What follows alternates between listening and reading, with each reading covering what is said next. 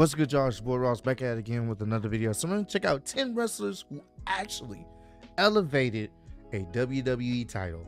Now, there are times where a wrestler's title reign actually enhances the title itself. The wrestler's able to bring a little bit more prestige to the title with good matches, good feuds for the title, and it overall enhances it. So that way, it's supposed to be when the next person ends up obtaining the title, they can, it already has that great previous title reign already on it, so you can kind of build off of that. Now, in recent years, for example, and I'm sure maybe they'll have this person on the list, the Intercontinental Championship hasn't really been featured prominently. It hadn't even really been, I guess you can say, set up as the workhorse title for quite some time. But when they decided to put the title on Gunther, his matches, the feuds he's had for the title, and the prestige he's brought back to it, and the way he carries himself with the championship, he has definitely made it made it seem like it's that important again, and it's the workhorse title as it should be. And it's good to see Gunther doing that. So maybe he will be on this list of someone elevating the Intercontinental Championship, because he deserves to be on there, because right now, him having that championship, he just makes the Intercontinental Championship seem that important, as it should. So we're gonna get right into it. Appreciate all the love and support. Let's get right into this one, man. When a wrestler wins a title in WWE, it should be their aim to have the most memorable reign possible. This reign should be filled with great matches and compelling storylines, but it's not uncommon for a wrestler to have such a strong reign as champion that they ultimately enhance the prestige of that title. Join us now as WrestleMania looks at 10 WWE wrestlers who actually elevated a title. Be sure to subscribe and hit that notification bell for daily wrestling videos, and follow us on Facebook for exclusive lists. Also check out our new channel, WrestleMania Shorts.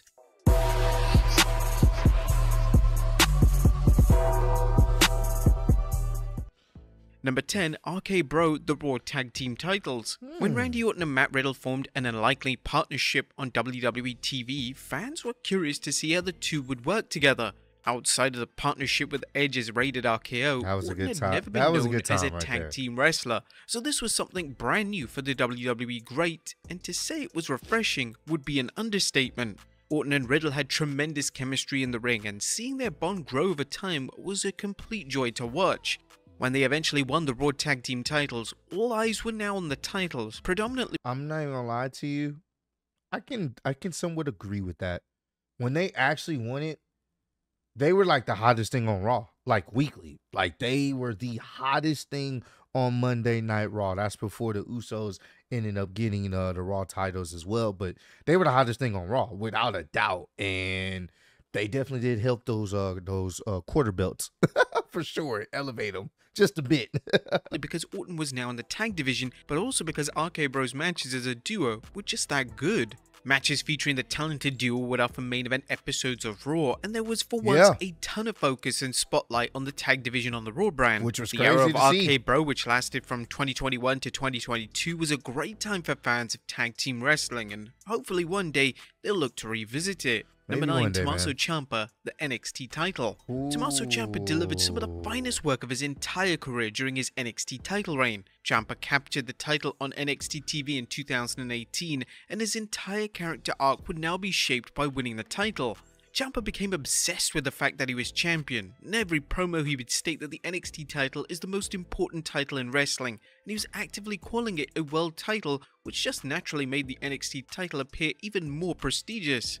The NXT title. He was obsessed with it, which works for his character. I wish they would do something more with him on the main roster. He needs something right now, because right now he's turned damn near into a JAG, man. Title was never in a bad place before Ciampa attained it. It was just that Ciampa took the status of the title to the next level. Ciampa's in-ring work during this reign was also acclaimed by many, as his matches with the likes of Johnny Gargano and Aleister Black were all outstanding and wouldn't have been out of place on a main roster pay-per-view event. Number 8. I would go with Adam Cole. Me personally, I would go with Adam Cole, and just that undisputed era that whole title reign. I would go with Adam Cole as someone that really elevated the NXT title. That's just my personal opinion on it. Neville Cruiserweight title. Upon reintroducing the Cruiserweight title in 2016, WWE had a tough time in getting fans to care about the new title. Unfortunately. It'd be showcased on Raw and 205 Live, but there was a lack of star power to generate any genuine interest. This would all change in late 2016 when one of the most talented stars on the roster, Neville, would turn heel and enter the Cruiserweight division. Neville's entire gimmick would change into a menacing, legitimate pro wrestler who was going to annihilate anyone in the ring. Neville would quickly capture the Cruiserweight title, and thanks to the way he conducted himself both inside and outside of the ring, the title finally had a champion that fans actually cared about. Neville would become the king of the Cruiserweights, and this reign and gimmick was so good that fans were pushing for Neville to be pulled into the main event scene on the main roster. Sadly, WWE had other ideas, and Neville eventually dropped the title to Enzo Amore, which would completely derail any goodwill they had developed with the fans when it came to their Cruiserweight division. They killed the division. Number 7, Chris Jericho and Rey Mysterio. I get it. They were trying to put eyes on it, you know, get more people to watch it, but at the same time, it was just like, damn, bro. He's technically doesn't come off as a Cruiserweight, so I don't know. Yeah. Title. In 2009, WWE for the first time in what seemed like a decade gave the Intercontinental Championship a prominent feud. Two WWE icons in Chris Jericho and Rey Mysterio would feud over the title. This was a standout feud of 2009, and the matches could have easily headlined pay-per-views. The Intercontinental title was previously known as the Workhorse title, and giving two talents such as Jericho and Mysterio the title to feud over did wonders for how the title was being perceived by the fanbase. The summer of 2009 was a golden period for the title, and every match the two had seemed to get better and better. Even JR, who was always known to be honest and open when it comes to his opinions on pro wrestling, would label the feud and matches as memorable art, which summed up the common consensus at the time. Number 6, Sasha Banks and Bayley, the women's tag titles. The pandemic era. Yeah, I don't think there's anyone else that elevates those titles other than them two, for sure.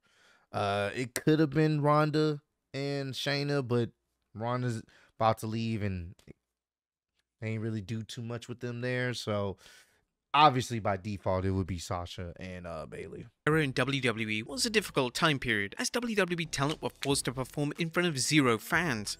Whilst not the most joyous time period in WWE history, this era did showcase some of the talent in the company in their best manner possible. Banks and Bayley's work during this era was truly unbelievable. The two had undeniable chemistry as a tag team, and their matches with the likes of Asuka and Kairi Sane were marvelous. The two would hold the women's tag titles during this era, and this was perhaps the only time since the inception of the titles that they had felt prestigious. Banks and Bayley carried themselves like world champions and often referenced how important being tag champions was to their respective careers.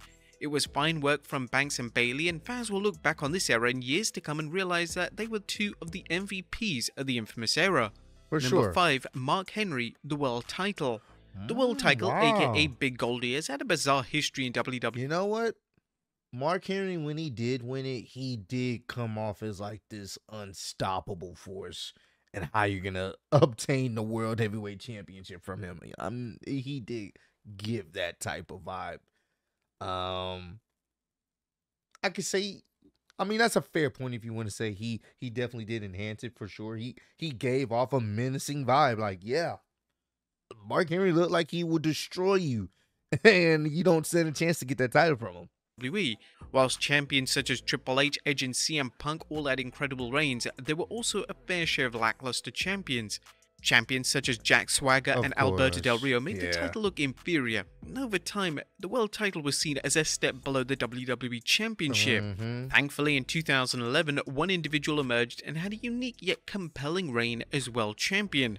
Following turning heel, Mark Henry introduced fans to the Hall of Pain. Yeah, the Hall of Henry Pain. became meaner, grittier, and he was taking no prisoners.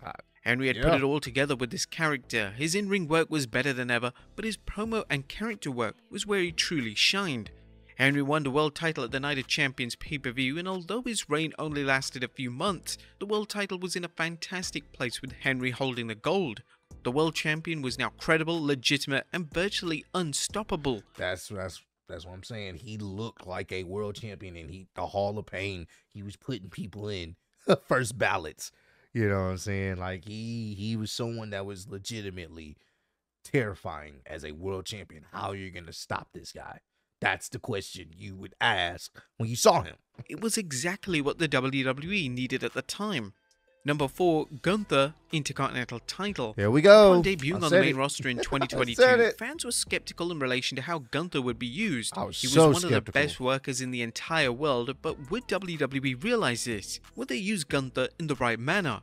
While they would quickly win the Intercontinental Championship, and his ongoing reign has been even better than fans expected. For sure. Gunther has been presented as one of the most unstoppable wrestlers in the modern era, and is yet to be pinned or submitted on the main roster.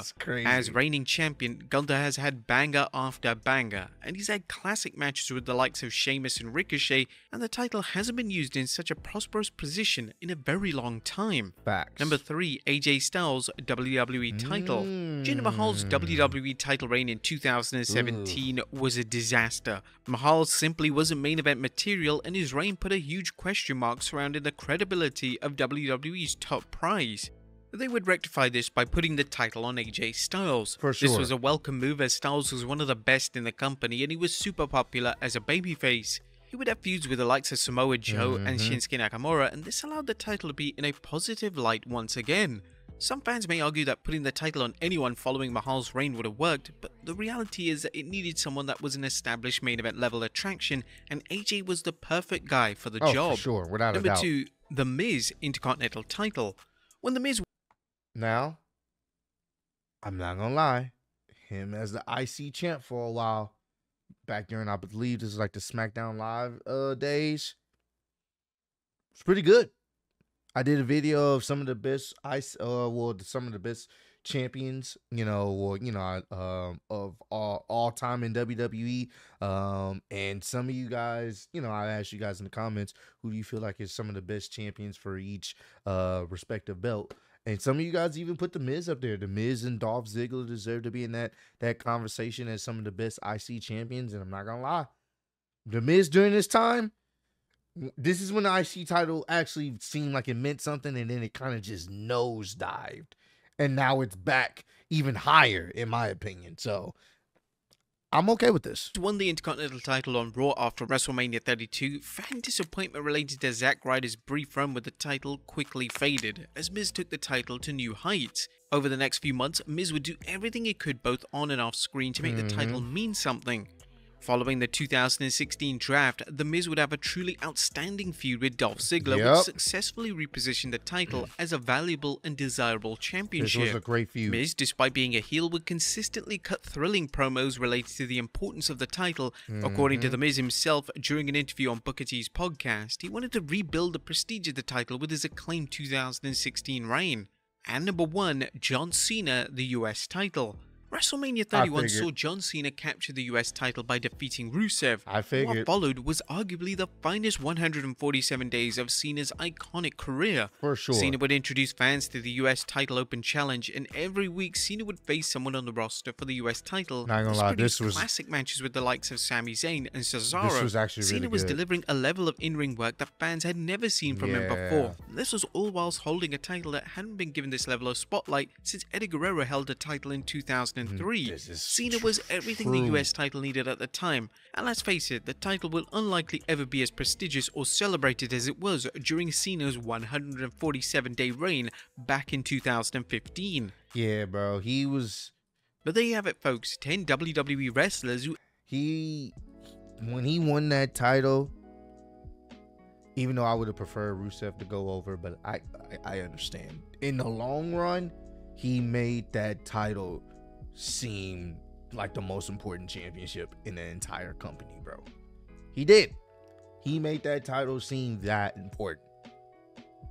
And us fans, we enjoy great matches because of it. I am okay with that being number 1. I don't think there's anybody in the recent years, in quite some time, especially for the United States Championship, has made that belt look that prestigious and that important. He elevated it. Right now, where it's at, it's not really looking too good. To be honest with you, they need to get it off of LA Knight. I mean, not LA Knight. They need to put it on LA Knight, but they need to get off of Austin Theory, because it's just not working. it's not working right now. So I don't know. It's gonna be very interesting to see what they do with the United States Championship going forward. But there's no questioning about it. John Cena elevating the United States Championship to the place it was when he had it was fantastic. Some great weekly television. So comment down below. Let me know some other wrestlers you feel like elevated a WWE title. I know there's a few that weren't on this list. Let me know down below, who do you feel like, you know, elevated all the respective titles that we have right now in WWE. But I appreciate all the love and support you guys showing on the channel. Road to 150K. And I'm still your undisputed YouTube wrestling champ of the world. Appreciate y'all kicking with me. See y'all next one.